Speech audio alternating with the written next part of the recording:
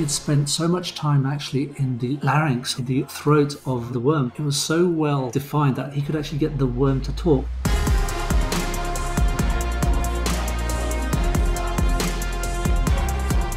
In the annals of sci-fi cinematic history, there have been plenty of memorable beasts and creatures birthed within the soil or sands of dusty locales. From the Sarlacc of Star Wars: Return of the Jedi, to the graboids of Tremors, and even the multi-mouthed sandworms of Tim Burton's Nightmares and Beetlejuice. What comes from beneath often becomes legend. But in truth, the look of all of them were inspired by the one true desert mover and shaker, the Shai-Hulud, otherwise known as the Sandworms of Frank Herbert's 1965 novel, Dune. Over the decades, the native sand-dwelling worms of the planet Arrakis have become the visual shorthand representing Herbert's world-building novels, easily identified by even those who have never read the Dune books. But for the filmmakers who fell in love with Herbert's Dune, such as a teenaged Denis Villeneuve, who eventually made it a career goal to bring the writer's world to life on the big screen, the sandworm is a sacred beast necessary to tell the themes, scale, and subtext of the story. With Villeneuve's dream finally realized with the release of Dune Part 1 in 2021, audiences were able to see the director's vision of Herbert's seminal sandworms.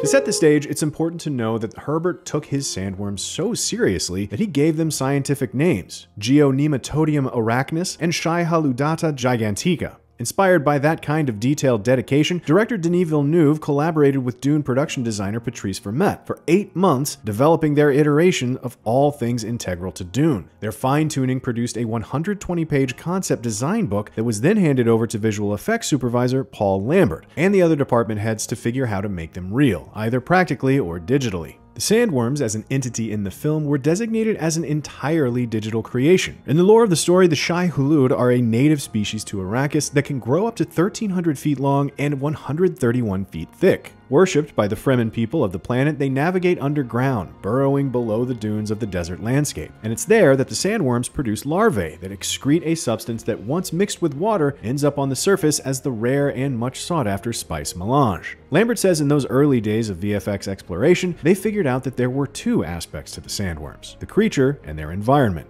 One can't exist without the other. So when we got the imagery, they were these spectacular drawings, and we had to try and figure out, okay, so this is a creature which is like going to have to move. It's not going to be overly animated. It's going to move quite slowly, but then, like, what does that mean? So basically what we came up with was this idea that the worm was actually made of these hard plates, and in between these plates you had this soft membrane, and the idea was that we based it on like an accordion. So basically these like rigid plates would stay rigid, but then like there would be a tiny bit of movement in between each plate. In figuring out the physical traits of their version of a sandworm, they could then determine the physics of how the shape, size, and its textured skin would move within the sand dunes. Using real nature as a reference for testing, Lambert says they did animation tests to find the closest real-world comparison for their movement model. The guys and girls like spent a long time investigating earthworms, how they move, investigating snakes, how they move. You know, basically any creature who moved in that particular vein, we basically experimented with. And what became apparent though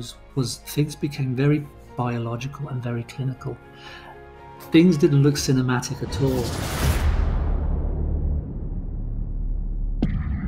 Frustrated by their failure in finding any creature that could, even scaled, move the vast amounts of sand akin to what a sandworm would shift in its natural burrowing, Lambert admits they had to get their heads out of the sand and into the sea. There was a lot of trial and error going on, and what we were seeing was that when you do collapse a dune and when you do push up a dune, you get all of these ripples occurring, and like it looks very much like water. And that's where the animation team then started to move away from like an earthworm or a snake, but actually more towards a whale. You would see footage of a whale like cresting waves and smashing through waves, and the more and more iterations we did, it actually started to feel like it was more of a sand whale. The term sand whale stuck and became the terminology that best describes the direction they would go in marrying Patrice Vermette's concept sketches to the practicalities of such a beast that would swim through Arrakis' sandy dunes. Even the interior of the sandworm's great maw, which would be fully revealed twice in the film, was designed with fine hairs akin to the baleen hair inside certain whales that use it to filter their food.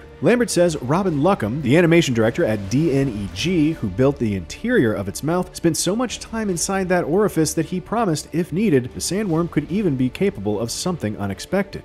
he had spent so much time actually in the larynx, in the throat of the worm. It was so well defined that he could actually get the worm to talk. Now, I never heard the worm talk, but like he said that like there was enough controls in there to be able to make any sound you wanted. And with the worm, it's one of those rare times where you kind of interacted more with the sound department. It doesn't usually happen. Visual effects is so busy and sound is so busy. It's in editorial where like everything comes together. But for this, we did actually wait on sound to provide a sound based on initial renderings, which would then go backwards and forwards. In all the sequences in the film where the open dunes are the backdrop for the action, the sandworms serve the simmering threat that's just meters away, ready to swallow whatever dares disturb the surface. In the last act, the Fremen god and Paul Atreides finally square off in a jaw-dropping confrontation of gargantuan scale. Rising out of the desert, the Shai-Hulud is fully revealed to Paul in all its glory. Preparing for that sequence, Lambert says they went on location to accomplish what became the mandate for Dune. Try to get as much in camera as possible, and then overlay that with the necessary VFX elements to complete the shot. Of course it's going to have a big VFX component, but what we were able to do was a good blend of practical techniques to help the visual effects process to be successful. And that view of Paul running away from the worm, and then like you have the circle of the worm behind it with a bunch of sand kicking up, and that was the goal, to produce a moving version of that. Now that does entail a hell of a lot of work to actually get that thing to actually move. You know, the camera was on a buggy, it was traveling, and Timothee was running. And when you see him fall in the movie, that was actually an accident, but like we kept it and like played off that. Lambert adds that for that particular scene, they didn't use blue screen either. Instead, they used a real rocky outcrop at the location as a visual reference of height for the actor to look at for eye lines and to influence the eventual lighting of the sequence. The rocks would then be rotoscoped out of the shot and replaced by the digital sandworm. It gave us the ideal light of like having this dark creature behind it, and obviously doing various takes there would be footsteps everywhere, so that we had to clean that up. Again, seeking any opportunity to add practical effects for realism, Lambert says that special effects supervisor Gerd Nefzer created a setup where they placed a steel plate under the desert sand that would vibrate and produce an organic, natural pattern on the sand. We copied that digitally to make it even bigger.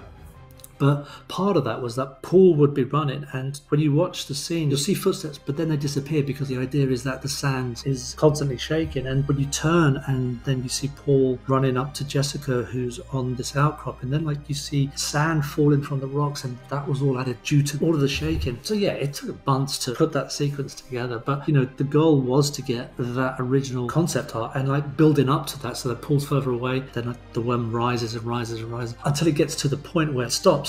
And it was really interesting. I like first versions of the animation of the worm when he's first looking at Paul was a little bit of animated in that it kind of looked as if the worm was questioning who Paul was, and that wasn't the scene. And like Denis being Denis, like kind of explained it. Like when he saw it, said, Paul, look, this isn't the worm trying to understand Paul. Like, these two do not know who they are. It's almost like a goat meeting a lobster.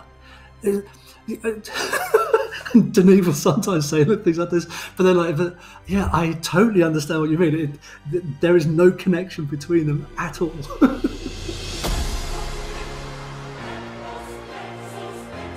The success of Dune Part 1 now ensures that the true extent of the Shai-Hulud and its place and purpose in Paul Atreides' life will be fully realized in Dune Part 2, as Villeneuve hoped. If you're a Herbert reader, then you know what's coming, but Lambert can't spill what that will look like yet. However, some of what audiences will see was certainly teased, especially in that short glimpse of a Fremen warrior riding on the back of a sandworm. Surprisingly, Lambert shares that scene almost didn't make it into Dune Part 1.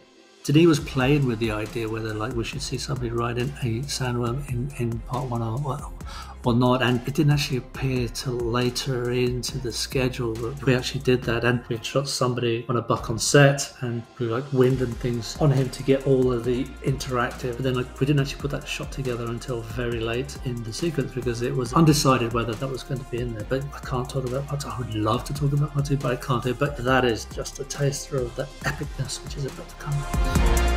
Let us know what you think of the look of the sandworms in Dune Part 1 and what you're most excited about for Part 2. And for anything else you might need to burrow under the sand for, stay right here with IGN.